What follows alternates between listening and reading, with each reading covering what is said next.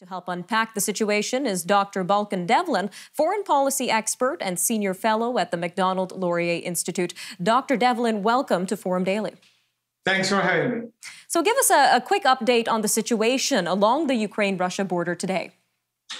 So there is about 100,000 Russian troops that are massed on the border with Ukraine, as well as in the occupied Crimea.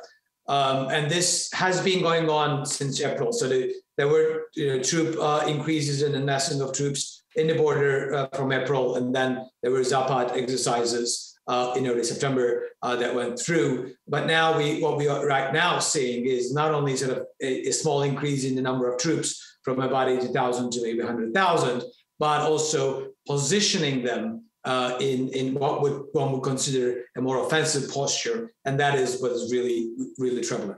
And we're seeing a lot of concerns around Russia's presence here. But Russia, at the same time, is saying allegations of an attack are inflammatory and has complained about actual NATO activity in the region. So let's dig in deeper here. Why is the North Atlantic Treaty Organization involved in the Black Sea region in the first place? Well, first, there are 3 NATO members that are littoral states in the Black Sea: Turkey, Romania, and Bulgaria. And we do also have NATO partners such as Ukraine and Georgia that are in the Black Sea. So it is, in a way, Black Sea is a border, is an area that is of major concern for NATO. So that's number one. Number two is, of course, there are increasing sort of institutional ties and bilateral ties with different NATO members, including Canada, with Ukraine. For example, we do have a mission, Operation Unifier, that support military training in Ukraine. So it is a concern of what is going on over there for us too.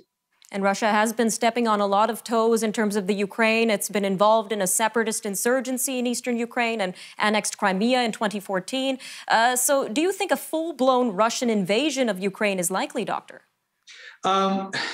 2 things, maybe to start with. The so-called insurgency is primarily Russian-directed and organized and supported by the Russian Federation. So those puppet regimes that they form up in Donbass, in eastern Ukraine, that are under occupation, is very much sort of dependent on Russian support. Without that wouldn't be such a situation.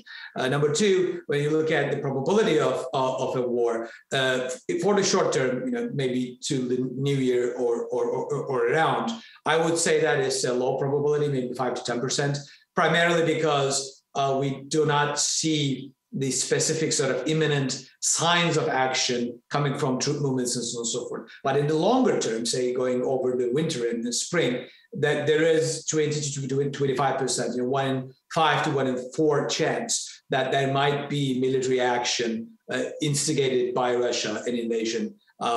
Its extent to which is debatable and is concerning, but that's where we are. All right, Doctor, just about a minute left here, but I want to jump to a letter you previously wrote to the Macdonald-Laurier Institute. Now, in this letter, you said that Russia poses a threat to international world order along with China. So some very strong words there, Doctor. Can you unpack these words for us, for our viewers here? Sure.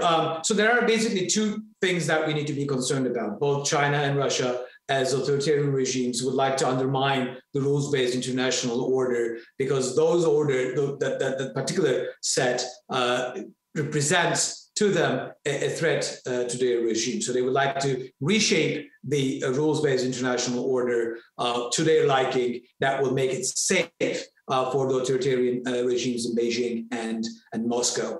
And therefore, they are engaging in subversion and political warfare against the Western countries, including election interference, including carrying out assassinations in the case of Russia, or naked territorial aggression, as in the case of Russia when they do invade Ukraine and illegally annex Crimea in 2014. So their presence and their constant undermining of the order represents a threat to that international order and to Canada, which very much benefited from a stable rules-based international order.